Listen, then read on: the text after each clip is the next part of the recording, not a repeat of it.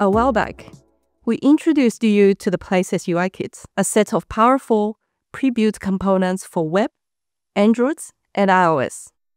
If you haven't seen that intro, be sure to check it out. Today, we are moving beyond the individual components to show you how to combine them to solve real-world problems. The Places UI Kit components are great at standalone features, but the real magic happens when you use them together. And you only need one Places UI Kit API for all of the Places components. Think about a common user problem. You are building a real estate application.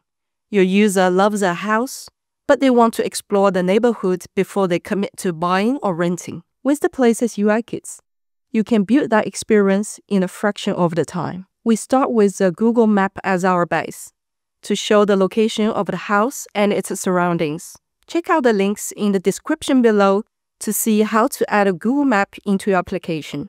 Here, we've added a set of custom buttons to let the user filter by place type. In this example, these are just a standard HTML, which means you are in complete control and can design them however you like to match your app's brands. You can set them up to filter for any supported place type you need. The Places UI Kit supports over 300 categories.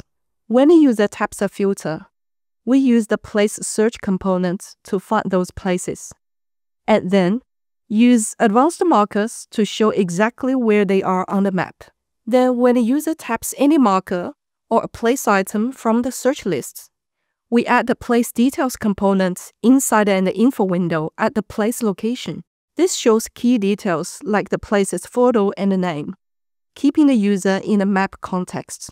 And there it is, a powerful, interactive solution built by combining the Places UI Kit components and other Google Maps platform elements. So, what will you build?